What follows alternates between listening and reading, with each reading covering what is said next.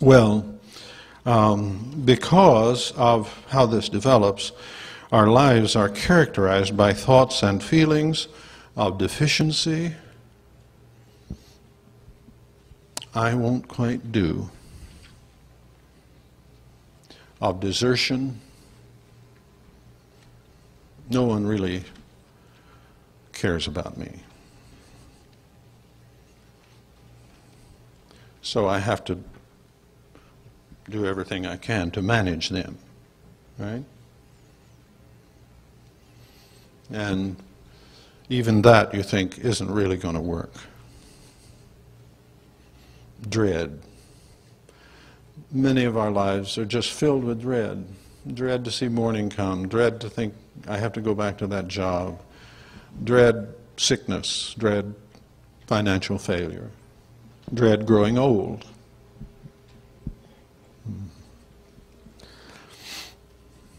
And death. Right? So that's how the brokenness spells itself out. It's one of the great gifts of healing that comes from Jesus, is his assurance that those who know him and love his word will never experience death. And they'll never experience desertion. And that they are sufficient in God. And that there's really nothing to dread. You believe that? Can you? I mean, now, you know, is that really in there? Because you see, if you really dread nothing because of your knowledge of God, well, then you're moving out of brokenness. And you say you don't think anymore about how deficient you might be because you know where your sufficiency is. Right? And you know, as Jesus said, I'm with you always. As God said, I will never leave you nor forsake you. In Hebrews 12 and 13, there's a wonderful discussion about there, how we're seeking a city that is not made with hands, a kingdom that can't be shaken. But if you don't have that, and you know, we really do want to recognize that just profession of faith in Jesus doesn't bring that. Can we be honest about that? Now, there's no reason why it should. It was never meant to. See, what we're talking, the healing of brokenness, overcoming the brokenness, comes from a path of discipleship to Jesus, not just faith in him. And we have to recognize that we have a form of Christianity today that accepts that and says, well, you can have faith in Christ and not change. You can have faith in Christ and not be a disciple.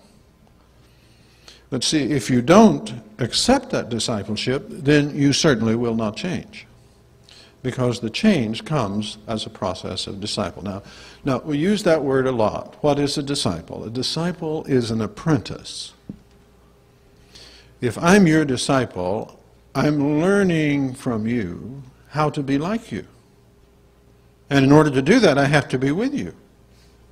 Right? That's what disciple, it's apprenticeship.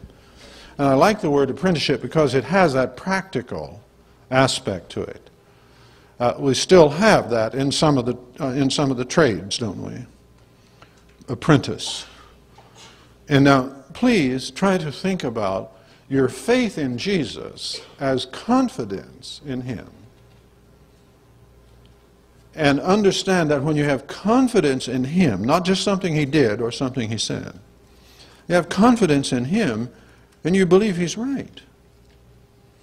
And you believe what he does is good. And you want to be in on it.